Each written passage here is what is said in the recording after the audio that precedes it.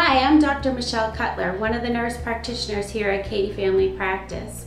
I grew up in Milford, New Hampshire, and I did my undergraduate nursing degree at Revere University in Nashua, New Hampshire.